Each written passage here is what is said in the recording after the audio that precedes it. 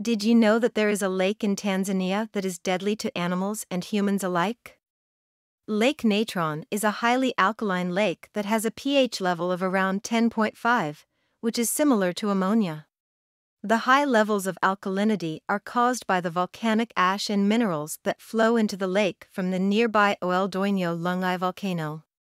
The lake is so inhospitable that only a few species of bacteria, algae, and small crustaceans can survive in its waters.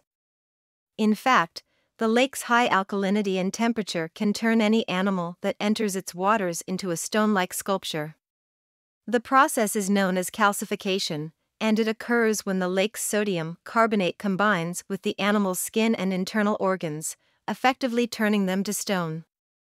Despite its deadly reputation, Lake Natron is also home to a large population of flamingos who feed on the lake's algae and small crustaceans.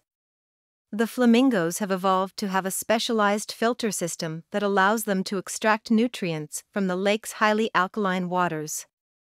It's a fascinating example of how life can adapt to even the harshest environments, and it's a stark reminder of the delicate balance that exists in our natural world.